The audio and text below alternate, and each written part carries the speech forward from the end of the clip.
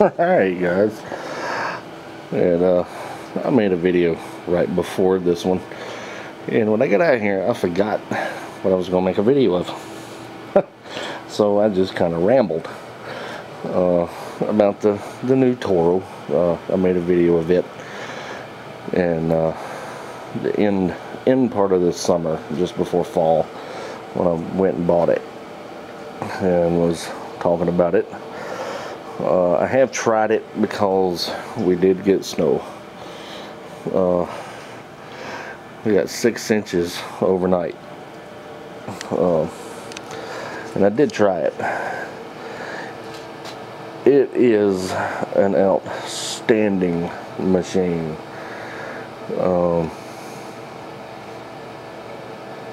Real easy to work. I mean, very, very user friendly. Very user friendly. I would honestly say there almost is no going wrong with them.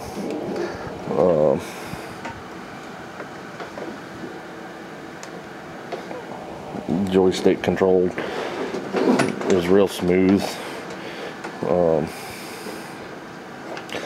For those that is in the distance, you know, if you want your machine to throw 40 feet or whatever, buy one. That's all I gotta say. It is scary. I've had other Toros. Got the little Craftsman here, you know. It was lacking a little bit in some departments, but it did really well and got the job done really nice. I think I had a video of it on the deflector was cracked. One other problem with these, buy the guard that goes on it to cover the muffler, because it makes for a real bad day. You know, if you're like me, you like blowing snow. I do. I actually enjoy it with a good working machine. I go to look for snow to blow. I blow all the way around the house, about 30 feet away from the house. Mostly in the backyard. But anyway, makes for a real bad day when you go to adjust it. And the muffler is right there. If it's turned this way, you go to reach in here and you hit the muffler to loosen that nut. See? You have to reach over like this and to adjust it.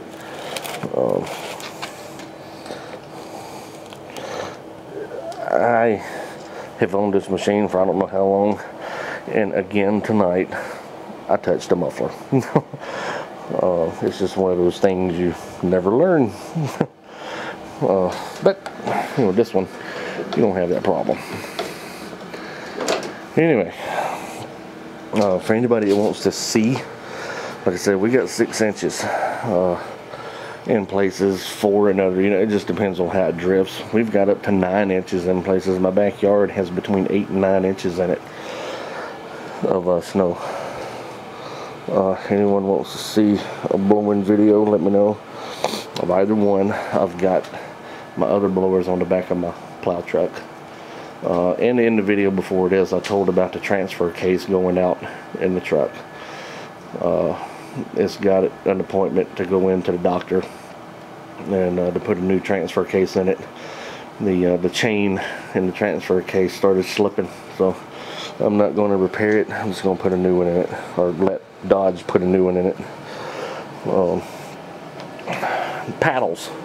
This is what I was going to show on the single stage blowers. I've seen some videos of people making them, and I've made a whole lot of them for people. This is the one off of it. This is on mine, my personal. I have a 4-cycle yard machine.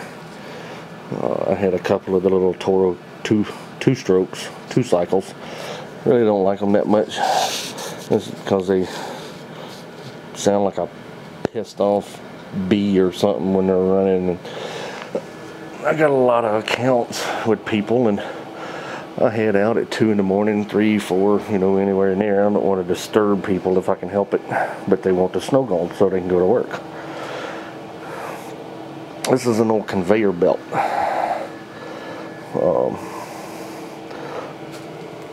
This is the one off of the machine after a couple seasons. Well, you can see how the edge is feathered and it's wore at an angle, feathered back. The conveyor belt here is what I make them out of. This is the replacements. Let's see how thick that one is compared to that one. There. It's got 3 layers of cord, nylon cord in it, with about a 1/4 inch of rubber on one side and probably about a 1/16 on this side. This is a cut from the outside of the conveyor, well, right there. Okay, the center of a conveyor belt is thinner. It's not as thick because they lay like this, and grain sets in the center and it runs it up into a truck or whatever. There's a lot of farmers around here and they're changing these out, so I'm more than happy to give them to you to get it out of the way, so I never run out.